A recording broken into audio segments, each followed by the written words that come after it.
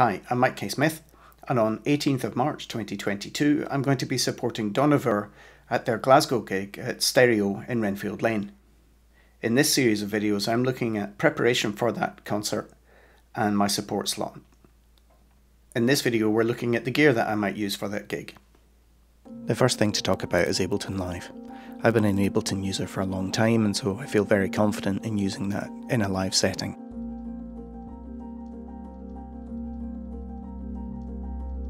Through my audio interface I've got 4 outputs. I'm using those as a stereo pair and then 2 mono outputs.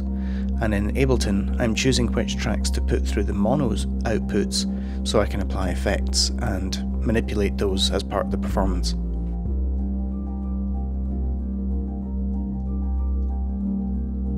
I'm also using Ableton Push, which is a fantastic tool and interface to Ableton Live, and that means that I can concentrate on one thing here rather than being hunched over a keyboard and a mouse.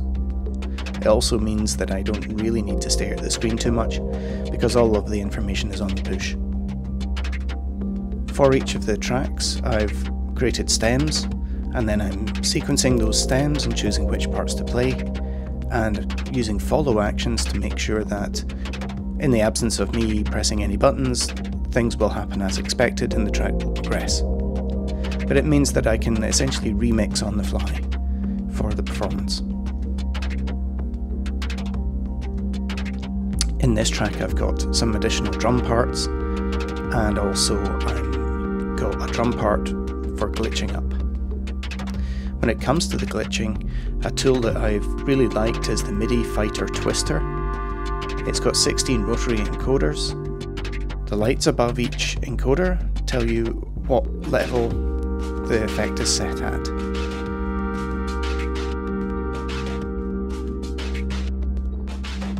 But also the knobs themselves are also switches, so there's huge versatility there in being able to tweak effects and do stuff live.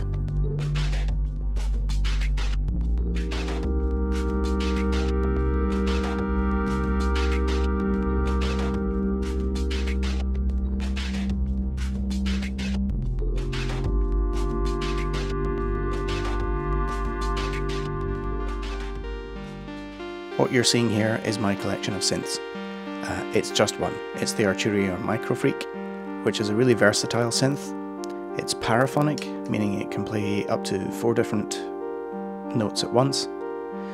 But as with most synths, it needs a little bit of extra help to beef up the sound and make it sound a bit sweeter.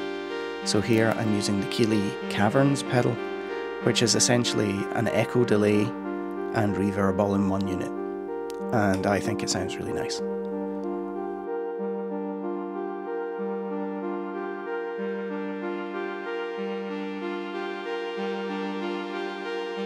The Microfreak has lots of different synthesis engines, which means it's pretty versatile for covering a wide variety of patches, from leads to bass sounds to pads.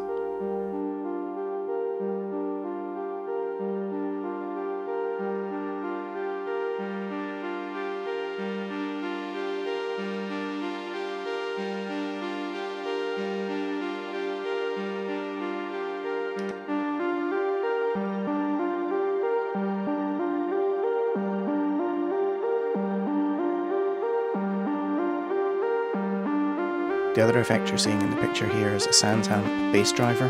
The main use of that would be to dirty up the sound, to make leads and bass notes overdriven and nice and crunchy. I haven't quite decided whether I'm going to be using that in the performance yet or not. You can see that both of those effects are powered by the Big Joe power box, which is really useful. It's essentially a rechargeable battery, but it powers the devices quite nicely.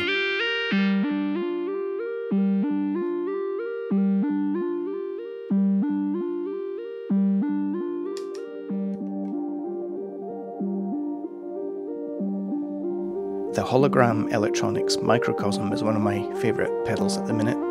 It produces really lovely ambient, delay, granular effects, and it just seems to make any kind of ambient noises even more ambient. So that will definitely be used on the performance.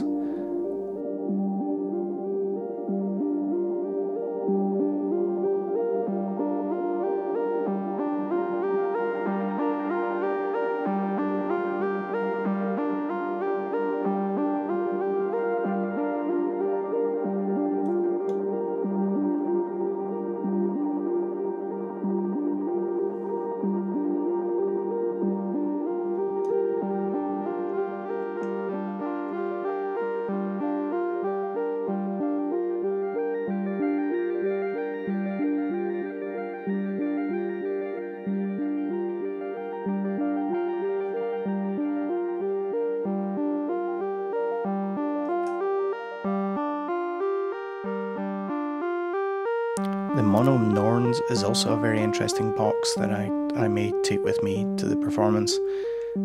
It's really a small music computer running on a Raspberry Pi, and what you're seeing here is a looper where there are 6 independent loops running, all of different lengths, grabbing noise and then playing them back, and then using the grid you can reverse directions of these different loops.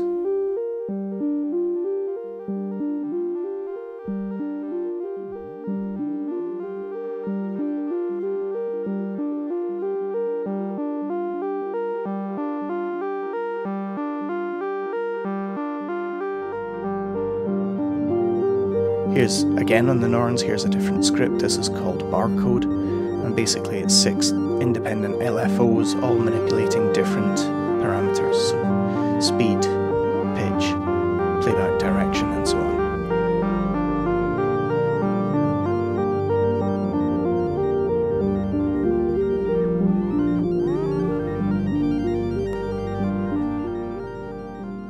Lastly, all of this is going through a Behringer mixing desk, the Xenix X1622. The reason for using a mixing desk is that I can then mix between the different sources. So I have the stereo pair from the computer on 7/8, the individual mono tracks on 3 and 4, and the return from the monome on track 11 and 12. And it means that I can pull together various different sound sources, mix them up, and essentially perform a remix on the fly. The nice thing about this Behringer desk is that it has 4 separate stereo inputs and 2 aux sends.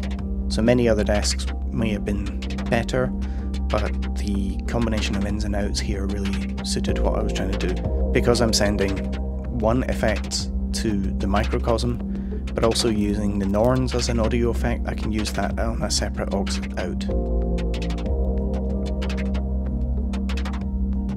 So that's my gear for the performance. Once again, this may change as I get into rehearsals, but this is what I'm thinking of for the minute. I'm really not an accomplished keyboard player at all, so I think it's wise to try and avoid having to burden myself with playing parts, but instead focus on the things that I know I do better, which is remixing, picking out parts, applying effects, and making nice ambient noises and maybe glitching things up. So I'll be concentrating more on playing effects than on playing parts per se.